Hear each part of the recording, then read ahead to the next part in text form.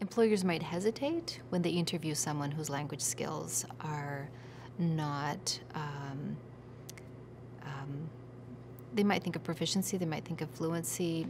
they might not even know what they're hearing, but they might hear a different accent, they might hear a storyline that sounds a little bit different, they might hear word choices that might be a little bit different, and all of that might concern them because they're thinking about fit. Employers are concerned about fit.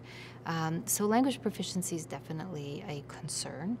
What employers might not know is that many internationally educated health professionals have already gone through a pretty lengthy process to determine whether they're ready for the workplace. So they may have gone through a number of language tests, they may have gone through a number of different training programs,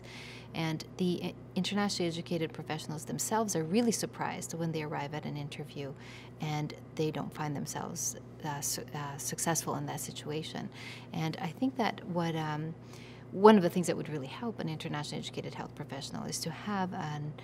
HR professional who's interviewing them to have some sensitivity to those issues. Because when you're speaking to someone who will eventually be working with you, you want to learn about their background experience, you want to learn about their skills, you want to learn about their ability to work with others. And depending on where they come from, they might have a slightly different storyline that might not sound like the regular Canadian answer, but there might be some really good gold nuggets in there that you want to listen for.